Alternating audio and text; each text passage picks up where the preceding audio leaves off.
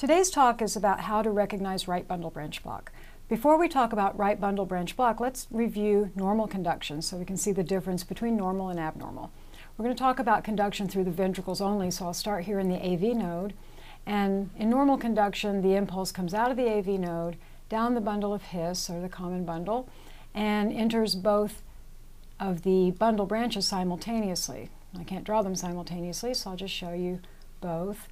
And this would happen very fast, because the whole idea of having bundle branches is to have a fast racetrack system that carries the impulse really quickly, with the overall goal being depolarize all the cells in both ventricles in a simultaneous manner, get the ventricles to conduct fast, contract fast, make a narrow QRS. Narrow QRS indicates that we have much better cardiac output than wide QRS, so that's our goal. When one of the bundle branches is blocked, there's going to be a disruption in that fast, snappy conduction and the fast, snappy contraction, and we're going to get a wider QRS and sometimes less cardiac output.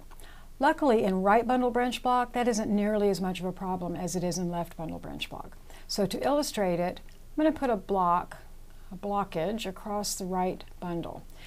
Now, the cause of that, there are many causes. Most of them in right bundle branch block are benign.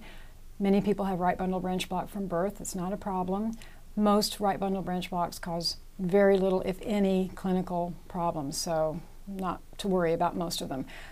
This one may be caused by an MI, which that would be about the only really serious thing I can think of that we would need to worry about. So if we have a patient with a septal MI and the tissue in that area is dying, the right bundle branch could be killed. And the danger there is that the left bundle branch is right next door to it, and it could die as well. And if it did, then the patient would experience a complete heart block, which could be life-threatening. But we're going to confine this discussion to right bundle branch block and how to recognize it.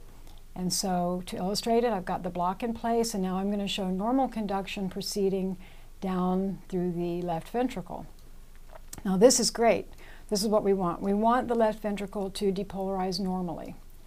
And it does, and there's no issues with timing, no issues with contractions. So the heart's pretty happy at this point, and the body's pretty happy because your left ventricle is the part of the heart that supplies your body with cardiac output.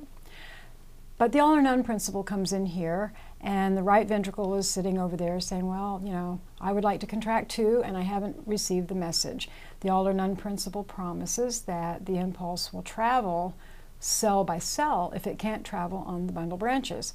So from the left ventricle, that electrical impulse is going to spread across the right ventricle, and it doesn't take long, but it will depolarize the right ventricle. In right bundle branch block, we will get a slightly wide QRS, but it's only the second part of the QRS that's widened. If we take a view of the heart from V1 position, remember you're on the right side of the heart or the right side of the chest, V1 will see that left ventricle depolarizing completely normally. And so the septum depolarizes, that gives us an upright little R wave, and then the left ventricle depolarizes and gives us an S wave, and that's because the left ventricle depolarizes away from V1, so we get a negative wave. But then the right ventricle depolarizes late. Normally it would happen at the same time as the left ventricle, but now it's late, and so we get an extra wave. And that extra wave comes toward V1 through the right ventricle and produces a tall R wave. It's usually pretty big. It seems out of context when the right ventricle is such a small area, but the reason that extra wave is big is because nothing else is happening to affect that lead. Nothing else is giving that lead any information. The only thing happening is this wave traveling through the right ventricle. So it's pretty pronounced, and that is called R prime. So we have a little R wave, septum, little or big S wave, doesn't matter, and the S wave is the left ventricle. And then we have an R prime, because all upright waves are called R, so this one has to be called R prime, and that represents the right ventricle depolarizing late. Now the overall effect on the QRS is that it is wide, but only because we're combining the measurements of the S and the R prime. The important part of the depolarization, the left ventricle, isn't wide, it's normal, And the good news here, there's a lot of good news with right bundle branch block, but the good news here is that the ST segment, this part, belongs to the left ventricle. And so the ST segment will be normal, just like the left ventricular part of this QRS is normal. And we can use this ECG to look for MI, which is a problem with left bundle branch block. We can't use the ECG to look for MI, but with right bundle branch block, that rule doesn't exist. To just complete the picture, we'll go over here to V6. And by the way, V6 and lead 1 are really similar. Lead 1's on the left arm and V6 is just below the left arm in the subaxillary or the mid-axillary line. And so they really look a lot alike, and you can use them interchangeably. But those two leads in right bundle branch block should be kind of the opposite of what V1 shows. So what you're going to see is an initial perfect left ventricular R wave. And that's what V6 would look like all by itself in a normal ECG. Lead 1 will look pretty much the same way, just a nice little narrow R wave. That's what they look like normally. But again, we have this secondary wave going through the right ventricle late. Should have gone at the same time as the left, but it didn't. And we get a wide little S wave at the end. And so that would happen in both leads, 1 and V6, that wide little S wave. Now, with the addition of the wide little S wave, we now have a wide QRS. The main part of the QRS, which is the left ventricle, isn't wide. It's functioning normally, it's contracting normally, and the ST segment belongs to that, so it's normal.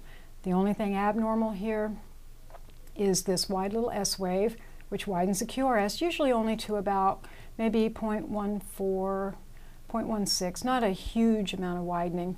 And an interesting thing that happens with right bundle branch block is that the T wave will go opposite that extra wave. So in V6, the T wave would be upright, and over here in V1, I'll draw it again, the T wave would be negative, and that's normal. So let's take a look at an ECG with right bundle branch block. This ECG was taken from a healthy young firefighter. When he was a baby, he had a heart defect that he was born with that was successfully repaired with surgery. And he was either born with a right bundle branch block or it was accidentally cut during the surgery.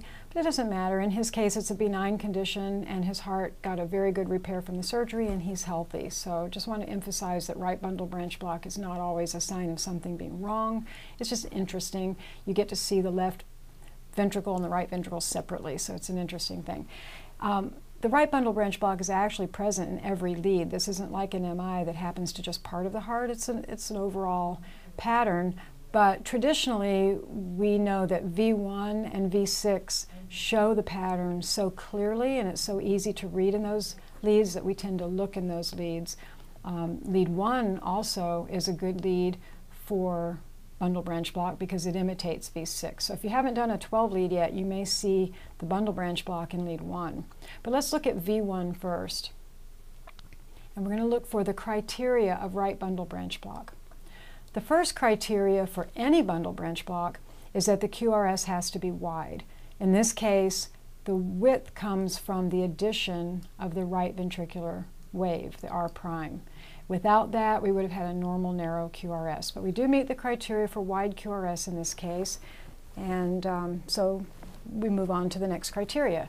The next criteria is we must have a supraventricular rhythm. That means it's not a ventricular rhythm. It comes from above the ventricles. Very easy to see in this case because this young man is in normal sinus rhythm. We have P waves. There will be times when people don't have P waves and still have supraventricular rhythms. It can be a little more difficult to diagnose left bundle branch block in cases like junctional rhythm, atrial fibrillation, or in tachycardias where the P waves have disappeared into the T waves. So those can complicate your diagnosis a little bit. This one's easy. We have P waves, we have sinus rhythm. So the first two criteria have been met: wide QRS, supraventricular rhythm. Now to determine that this bundle branch block is a right bundle branch block, simply look at V1 and you're looking for the RS R prime pattern. This young man has a very small R wave in V1.